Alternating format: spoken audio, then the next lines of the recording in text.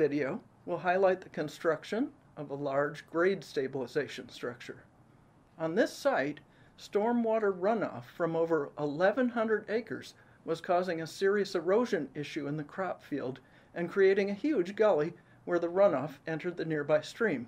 To solve these problems, the landowner decided to construct a grassed waterway to convey the runoff through the field without losing any more soil, and place a grade stabilization structure at the end of the waterway to provide a stable outlet.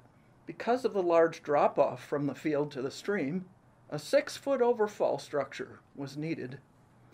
One of the main reasons that the landowner selected a metal Toewall style structure is because of its efficiency.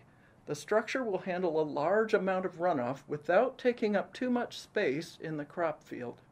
It was decided to try this new design, a whaler tieback system to anchor the aluminum drop structure.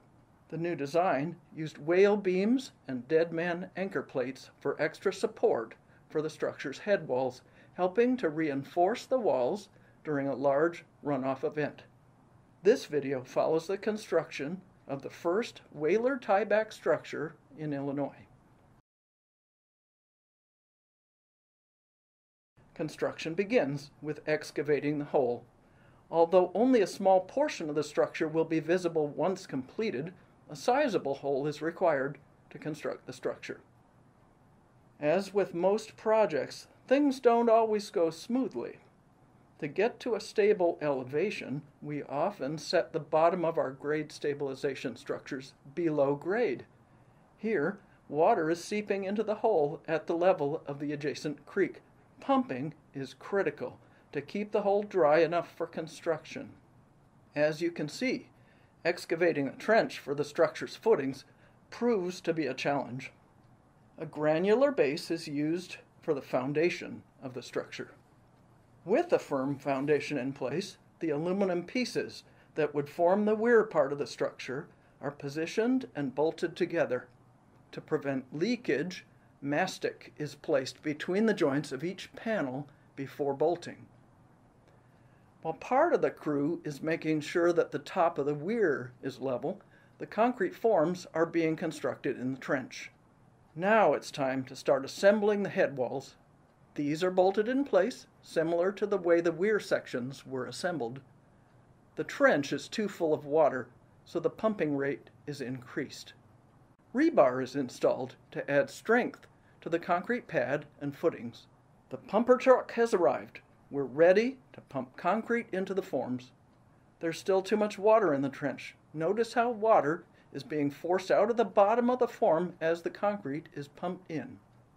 Workers pull the concrete into position in the form, making sure the material is evenly placed. Workers hold the form wall in place while placing the concrete. The form is long and concrete is heavy. Concrete is needed in the splash pad area of the structure as well as the footings. Once in place, the concrete surface is leveled off and smoothed. While the concrete cures, workers place a cap on the head wall, securing it with mastic and bolts. A whaler is installed across the middle of the head wall. The anchor rods that connect to the deadman anchor plates will connect here. At this point, more excavation needs to happen to make room for the tiebacks to be constructed. Elevations are checked often throughout the project. More coarse aggregate is brought to the site. It will be needed for the drain fill behind the structure. Before any fill is placed, the weep holes are drilled. A screen is placed over the weep holes to allow water to flow easily without taking backfill with it. The deadmen are then connected to the anchor rods. Water seepage has been a real issue throughout this project. Sump pumps will now run all night so workers can finish filling in the rock. Geotextile fabric was installed, then CA6 put in place and compacted over the fabric, working carefully around the deadmen and anchor rods. Time to bring out the jumping jack. We pay special attention to compaction around the deadmen because this is what is going to be keeping the entire structure from collapsing due to the pressure of the soil. Careful now, those deadmen need to be placed at just the right angle. As the structure was constructed, work on the grassed waterway continued simultaneously.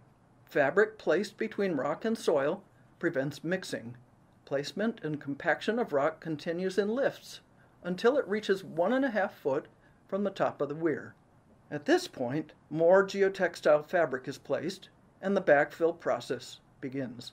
Larger riprap, RR4, is placed around the weir opening and the headwalls to protect this area from high velocity flow. All of the support structure disappears below ground as soil is backfilled over the rock. As workers move earth around the structure, the channel is opened from the drainage ditch and the water flows in. We now have a new, stabilized path for storm water to flow into the ditch. The next step is to grade the area to create the dam, which will direct water into the structure and blend to the elevation of the grassed waterway.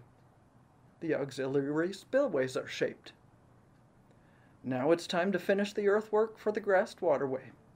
After a lot of hard work, effort, and pumping of water, the structure is completed. This completes the installation and grading for the structure. The farmer plants a temporary seeding of cereal rye. A permanent seeding will be completed in the spring. Several weeks later, a rainstorm came through. The waterway and structure worked just as planned.